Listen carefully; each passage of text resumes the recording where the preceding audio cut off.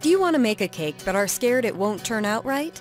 Or have you tried to bake a cake in the past and been disappointed?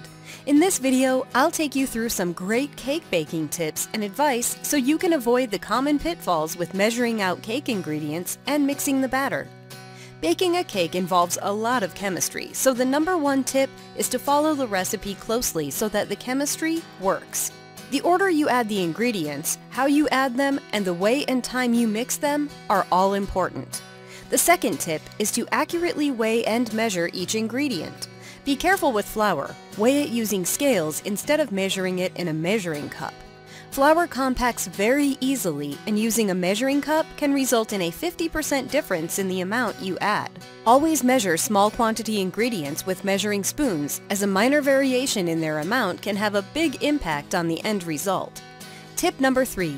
Choose either imperial or metric measurements and stick with that choice for all ingredients. Mixing the two in the same recipe will mean the ingredients aren't in the right proportions.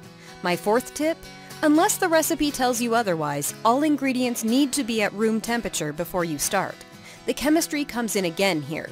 Ingredients like butter and eggs need to emulsify in the cake batter, and this won't happen properly if they're too cold.